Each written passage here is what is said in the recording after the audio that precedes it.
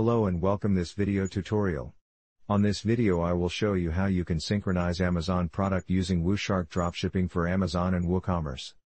Wooshark offers the possibility to synchronize product price and stock. Note 1, it is up to the user to decide when to synchronize a product, it is not an automatic process.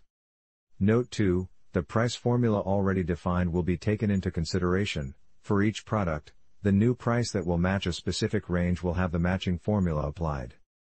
The user can synchronize a product directly from Amazon product page.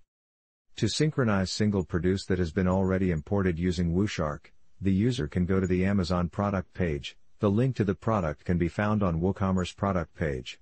This can be found by visiting the product you wish to import, then by clicking wooshark button and then follow the link.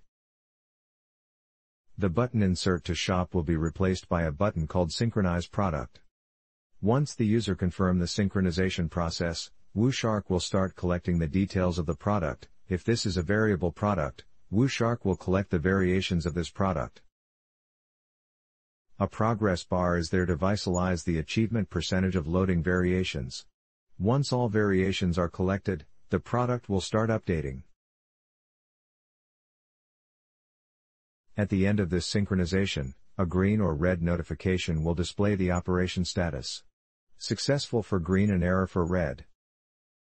This video belongs to a series of videos on how to use AliExpress dropshipping wooshark solution. You can find the link to all the videos on the description below.